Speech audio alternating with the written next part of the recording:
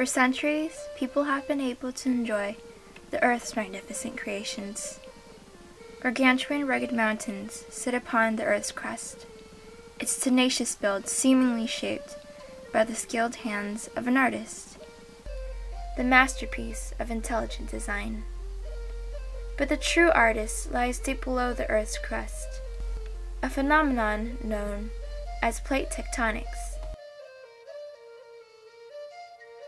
Tectonic forces originate beneath the surface of the Earth that alter the shape of the land by causing relief or unevenness. With time and different forms of tectonic forces, mountains have been able to rise into the giants they are today.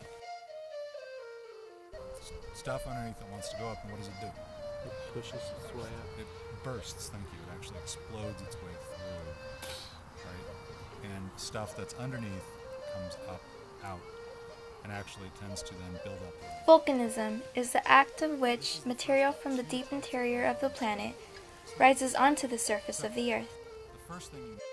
There are two types of volcanism, or tectonic forces, which are Plutonism and volcanism.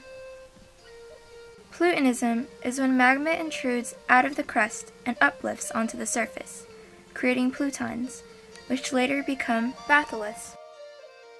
Volcanism is when magma erupts or extrudes onto the surface as lava.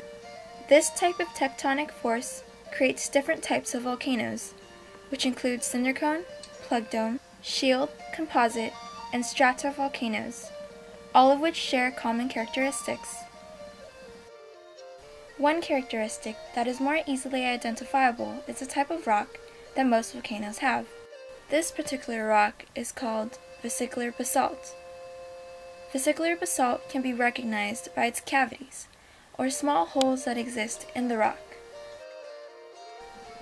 Other than basalt, other volcanoes such as plug dome volcanoes consist of dacite, which are volcanic rock with higher viscosity. They're spewed up, they landed on top of each other, and what form must they have been when they landed, when they got spewed out? Were they molten? Thanks to tectonic forces and the constant changes of the Earth, walk students are able to discover what lies behind the mystery of how Lassen Volcanic Park came to be. And with these ever-changing turns of the Earth's slow and steady repercussions, the adventure continues.